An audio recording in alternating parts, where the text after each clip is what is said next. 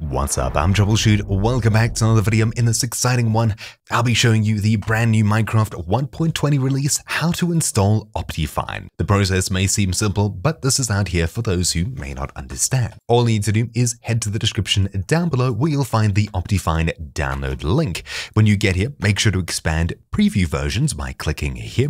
If you see Minecraft 1.20 followed by preview versions, otherwise if you see versions such as for 1.19 here, all you need to do is find the latest version and click download next to it, which will show you an ad or a mirror. So for 1.20, I'll click mirror to skip the ad, and it'll take us straight to the jar file download that I can click here. Do note that it's currently a preview release, meaning that things may be a bit glitchy, crashes are to be expected, etc. Then all we need to do is head to our downloads folder and double click on the preview jar here.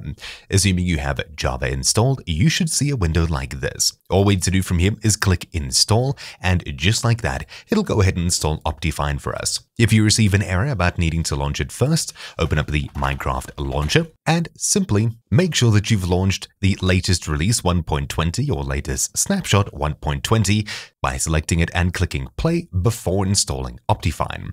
Now, as you can see already, there's already an OptiFine 1.20 pre-3 here. To actually open up OptiFine, all we need to do is select this from our versions list and click play. Now, if you're technically inclined and have lots of RAM on your PC, you can head to the Installations tab at the very top, click the three dots next to OptiFine 1.20 here, and choose Edit. Inside of here, we can scroll down, expand more options, and change XMX 2G to something a bit bigger. This means up to 2 GB of RAM can be used.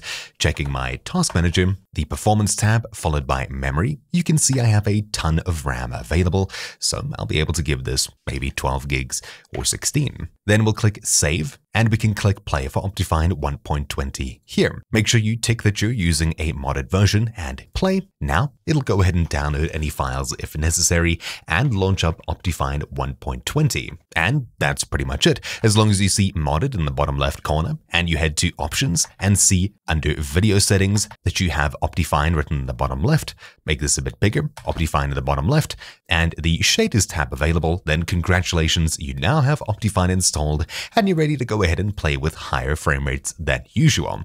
Just a quick note, if you'd like to optimize OptiFine, you'll find a full optimization guide for Minecraft OptiFine linked in the description down below, updated for Minecraft 1.20. So thank you all for watching. That's about it for this quick guide. My name is Troubleshoot, and I'll see you all next time. Ciao.